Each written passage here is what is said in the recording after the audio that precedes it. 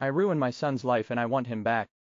My son has been in college since last fall. Last November, my 16-year-old stepdaughter brought up allegations that my son had abused her repeatedly for several years. I confronted my son and he categorically denied it, but I knew that even though he was my son, I could not defend him for such an awful act. My wife and I reported him to the authorities. My son was arrested in December and held in prison for several weeks because I refused to provide him bail money. He was eventually expelled from his Ivy League college. In the middle of January, my stepdaughter broke down and admitted she lied about everything. She had actually been having sex with her boyfriend and was scared the news would reach us. The charges were dismissed and my son was released immediately, but the damage was done. His first girlfriend from college ended things with him. The news spread about the allegations and all his childhood friends have decided to just stay away from him, even though I called each and every one of them personally. I have called the school and explained the situation, and even though they sympathized, they said he needed to reapply for the next school year and go through the admissions process again. My son is understandably furious at us. He has moved back home and refuses to talk to me at all. Both my wife and I have apologized to him repeatedly. We have banned my stepdaughter from our home permanently, and she has been sent to live with her father in another state. My wife and I also agreed to completely disinherit her from our wills. It has been a very painful situation. All of us started therapy. The realization of how badly I ruined my son's life hit me when I picked up his first prescription of antidepressants today. I bawled my eyes out in my car. He is the pride and joy of my life. He is outgoing, funny, intelligent, and the kindest person I know. But when I handed him his medication,